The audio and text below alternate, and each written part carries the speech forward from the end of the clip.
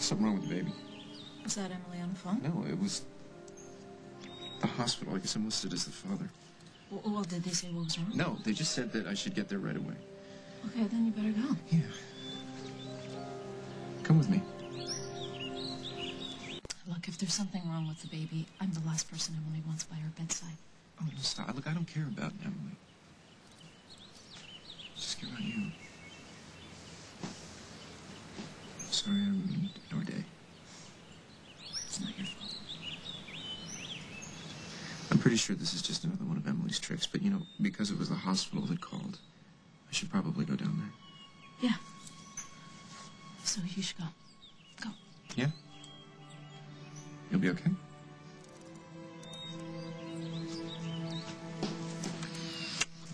I'll call you.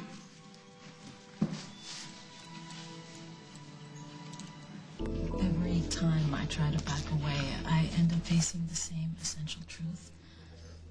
I love Paul, and he loves me, but that doesn't mean I'm blind. I'm as worried about this situation with Emily as you are, which is why I told him I wouldn't marry him until the baby was born and he sorted things out. That is the smartest thing you have ever done. I'm very proud of you. Well, I'm not a masochist, Mama. I don't want to be in the middle of all this. The problem is... Okay, he planned this picnic for us, and it was really sweet. It really, really was. I didn't say anything. Yeah, well, you don't have to. The point is, the hospital called. Emily had been admitted because of some problem with the baby, and Paul went rushing over there, and he asked me if I wanted to go with him, but I just didn't want to. But anyway, he's doing all the right things, And it still doesn't feel right, is that it?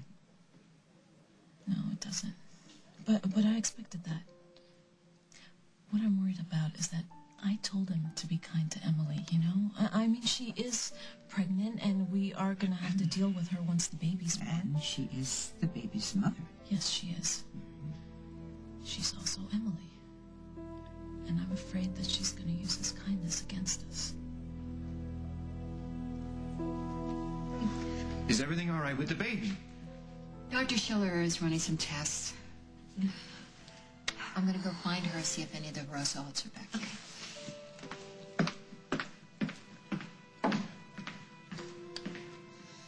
How you all doing? I'm okay. How'd you hear? Hospital called me. Because I didn't ask them to call you. I'm the father, Emily. I should be here. Oh, I don't want to lose this baby, You're Paul. not going to lose this baby.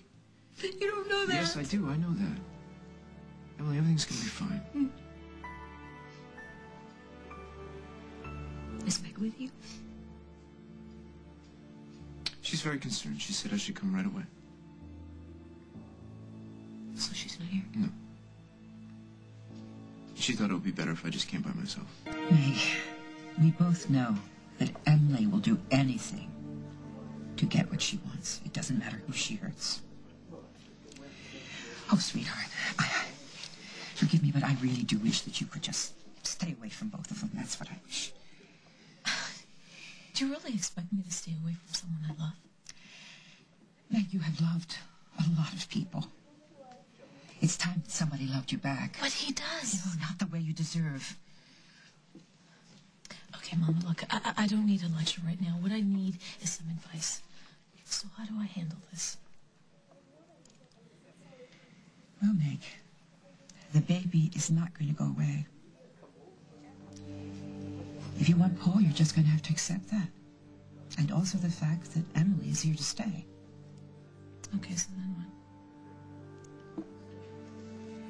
Well, if you really, really want this man and all his baggage, you just got to get in there, I guess, and fight for him, that's all. But listen, you better make sure it's what you really want. Because there is a child involved here. You hear? So, you had better listen to your heart before you commit to this.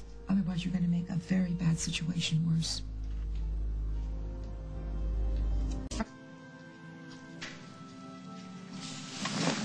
Oh, hey. Oh, I'm so glad you're here. We got some good news. Everything's fine with the baby. Oh, that's great, Paul. I'm happy for you.